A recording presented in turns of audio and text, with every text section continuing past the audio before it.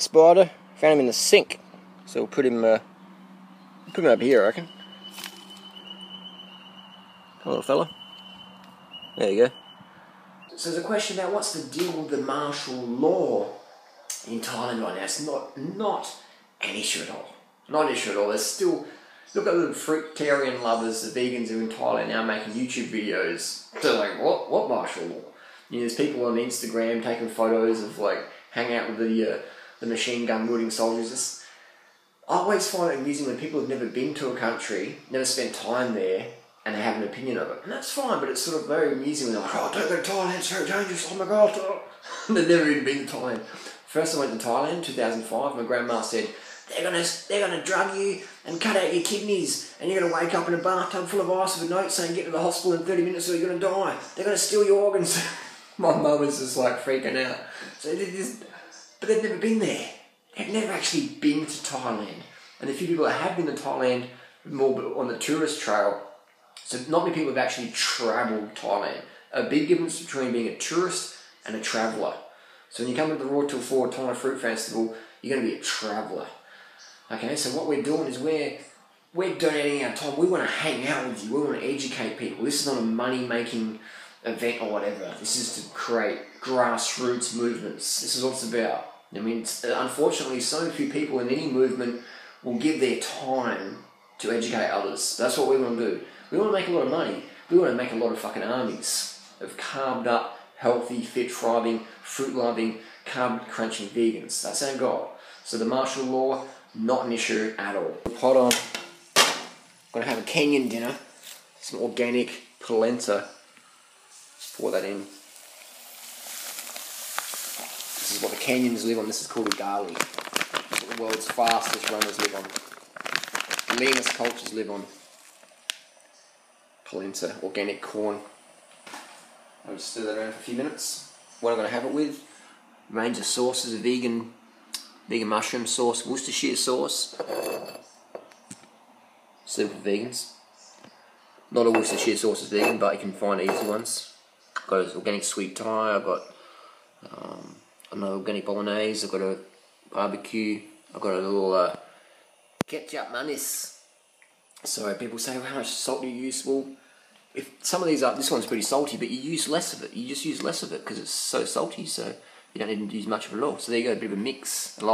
Using different condiments helps you eat more, so you can get more in. To make the ugali, you're better off actually pouring it in slowly, otherwise it doesn't lump up as much. So I just poured the whole packet in. That was a bit of a mistake. You meant to just pour it in gradually. It's just corn and water, organic corn and water. So you can make this a sweet meal or a savoury meal, whatever you want. Very lean, very low fat, very high carbohydrate. And so that cool, ready to roll, So let's see why Kenya's so lean. This protein's low, fat is almost non-existent. It's like eating bananas. It's like eating bananas. Low salt, carbohydrate nice and high. Fantastic stuff. Interesting bike at the bike rack. We've got a bit of a SRAM red combo, quite a long stem, pretty low seat height. The Ultegra Durace 6800 combo, Chris King hub set, and the nice fenders there. The ultralight brakes. Ultralight brakes on it. 600 gram 4. You're a beast.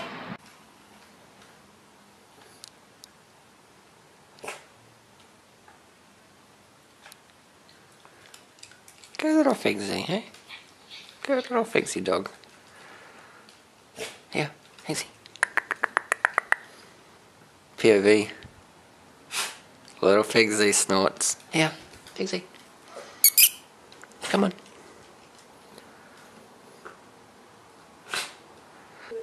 A dry carrot. Little carrot chomps, Figsy.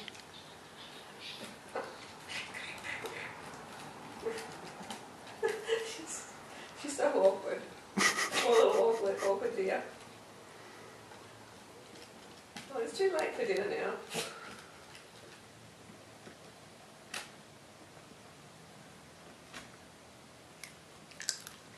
Do you like the oh, you still filming? Still filming, darling. Oh, yeah. Figsy. Come on, Figsy, it's safe. You've known me for a year, Figsy. It's only been a year and a couple of months. Come on, Pixie. Here. No. Thanks. Yeah.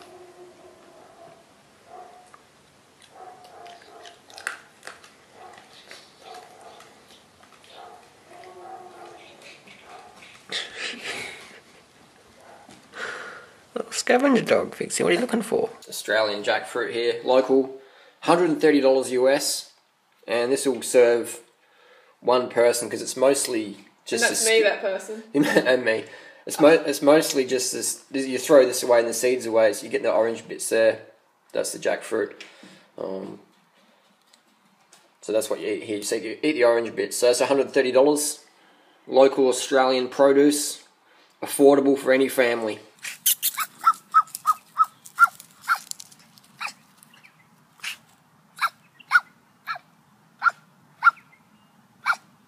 So here's what I'm having for lunch. To get the potassium in the muscles, nothing better than to get potassium than ripe bananas. These are, they could be a little bit riper. But they're good enough. And I've got a cup of coconut sugar here. Boom. And we'll put these bananas in. Let's do it. So I peel these bad boys. I'll talk while I'm peeling. Potassium is so vital. It's so vital for muscular function. If you don't have enough potassium, most people are potassium deficient. Most people are potassium deficient in Australia and the US because eating so much salt. All that salt just flushes your potassium out, and just you can just see it in people's bodies, just bloated from excess salt and not enough muscle contraction to really power. People might be good for 1 minute and then like even the guys in the gym, they're good for like 1 rep and then bam, they're done. Or they need some pre-workout pre-workout powders people take. Crazy stuff. So these bananas are just, there's a little bit they could wait, but that's all I got. In Australia, you got to go what you got, because that's how it is. But I'm grateful. So bananas are just the best fuel. Ripe bananas, that potassium. Like, I went out to ride this morning, and I train with a power meter. I like to be objective, right? And I could just tell that I wasn't really hitting my wattages that well. And I've carved up, but I knew there's not enough potassium in the system. So, needed another banana meal to top that up. So we'll get these bananas in. What I might do is I might blend this jug up and then be able to ram in the... how many bananas are we up to anyway? Was it close to 20, wasn't it? 18 to 22 or something like that. Either way, just ram that fucking jug full. Put in a cup of sugar if you want. The sugar's optional. If you're in Thailand or US and your bananas are really sweet, then you don't need to add the sugar. But if you're in Australia and your bananas taste like green potatoes, then you might have to add a little bit of sugar. It's just your choice. Sweeten to taste. Sweeten to taste. For me, that's a cup of sugar when I'm in Australia, generally. Because the bananas here, they're pretty low quality compared to what you get in the US. Because we don't have that fruit growing culture in Australia like we do in the US. All the Colombians and Ecuadorians and stuff, we don't really have that much here. It's unusual. Most farmers in Australia just grow absolute rubbish. And people don't really have contrast, so they can't really demand better quality, can they? Unfortunately, so do what you can do. Do what you can do. Let's blend this bad boy up. This is a magic touch. You can see this. I call this the Duran squeeze. Get the fist in there. Push it in. Push it in. That's what we're talking about, baby. People go, you can't put 20 bananas in a Vitamix jug. Yes, you fucking can. Use the fist of fury. So what we do to wind down, what I recommend we do is you just put one little light on here. We turn that big light off. So it helps us wind down. You want to wind down before you go to bed. So try and turn off as much blue light electricity as possible. So have a little bit of light on, a little less. And that's how you wind down. Avoid having the lights blasting you at night time. It helps you produce better hormones. Better hormones is more leanness. Okay, so turn off the lights to get leaner. Alright, so we're just looking at that Secret Eaters video and how they were talking about, oh man, you're heavy. It's all muscle. Cut back on the bananas, will you? It's all muscle. And we're talking about how, they focus on the calories. They focus on, they're like, oh, it's too many calories. Mm-hmm. Even though it's the source of calories, it's where the calories come from. They're coming from animal fat and junk like that. It's not, calories aren't calories. They are. You put someone on a diet of 3,000 calories of like butter and animal products and, food like that, and then you put them on 3,000 calories of fruits and veggies. Big difference. Of course they're going to look different. They're definitely going to look different. Calories, not calories. What they do is they teach you that calories are calories. Even Doug says calories, but it's not. It's how your body metabolizes different calories. The carbohydrate, fat, and protein calories all metabolize differently. Yeah. Fat and protein gives you insulin levels high. That's why people who eat a lot of fat and protein are heavy. And when you go to Kenya and Thailand, everyone's eating rice, corn, bananas, they're slim because they have low insulin.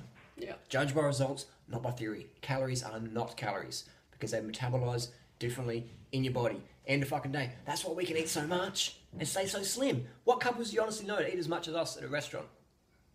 Bingo.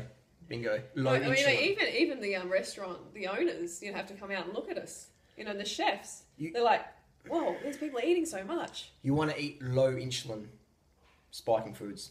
Yeah. God, low insulin levels. So heavy, the legs are breaking. The legs are breaking. Do a flick. Oh, Alright, so, oh my god, I have to stop him now. He gets out of control. Can't walk through the okay, doors don't forget properly. to go fruit or root yourself, and I'll see you tomorrow. I'm going to deal with this one. Oh, pushing out a farm or something.